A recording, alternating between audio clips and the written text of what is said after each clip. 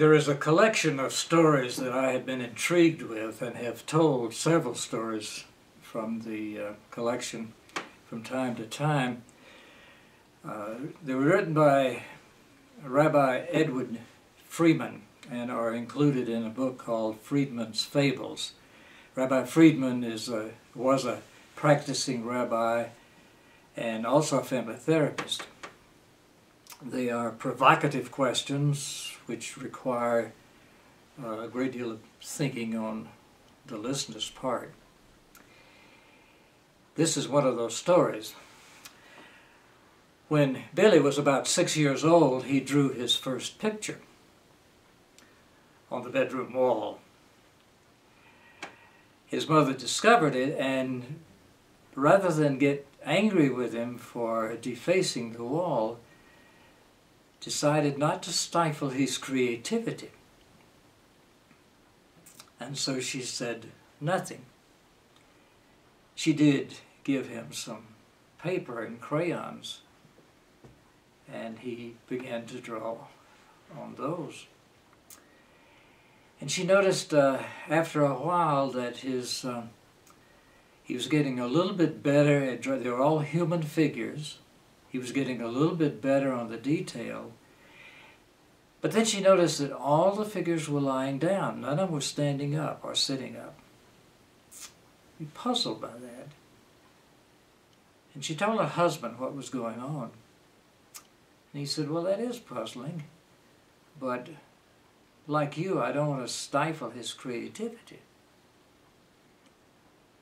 Then as time went on, he continued to draw figures, human figures, all lying down. And they began to get more detailed. But then the mother noticed that if he drew a face on a figure, the eyes were always closed. And she told her husband about this. And she said, "It doesn't look like the figures are sleeping. I think they're dead." Well, this disturbed both of them, and the father thought, "Well, I'll talk to Billy, but I don't want to upset him." And so by this time Billy was almost 7 years old. And the father went into the room, and Billy was busy drawing figures, and he said, "Billy, your figures, they look like, some of them look like they're dead." And Billy said, "Oh yeah." He said, "Why? Why is that?" And he said, "Well, that's just the way I see them." But the parents decided that this was time for some professional help.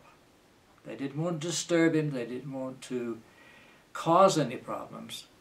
And so they arranged for an interview with a child psychiatrist. So one afternoon they dressed Billy up, explained to him that they were going to take him to meet a nice man who wanted to talk to him about his drawing. And Billy politely agreed. He loved his parents. They treated him well. And he was a very polite kid. So they arrived at the appointment, and the psychiatrist excused the parents, and so that he could have some time with Billy. And he engaged the child in some harmless conversation, and then said, "I understand that you like to draw." Billy said, "Oh yes, yes I do."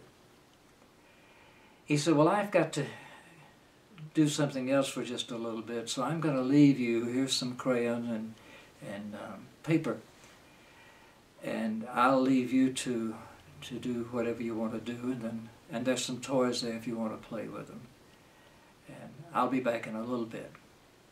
So he left and joined the parents behind a two-way mirror, a one-way mirror.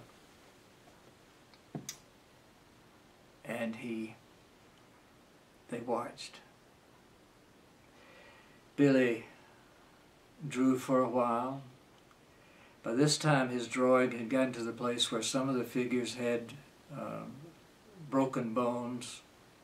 He had included a red crayon, and so it was pretty obvious that some of the figures were bleeding. And of course some of them had their eyes shut.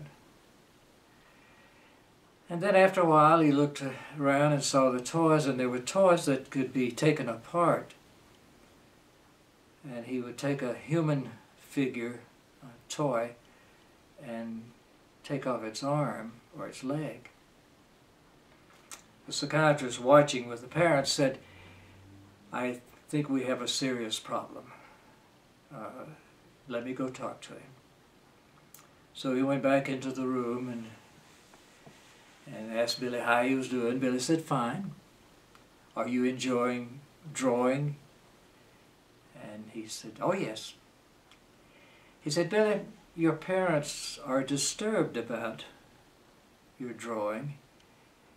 They think maybe you're angry. Are you angry at anything? Are you angry at them?" Billy said, "No, I'm not angry. And why should I be angry at my parents?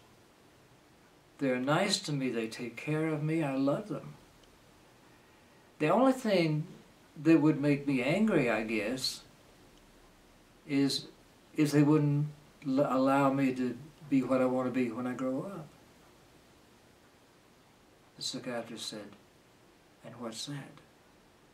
And Billy said, "A doctor."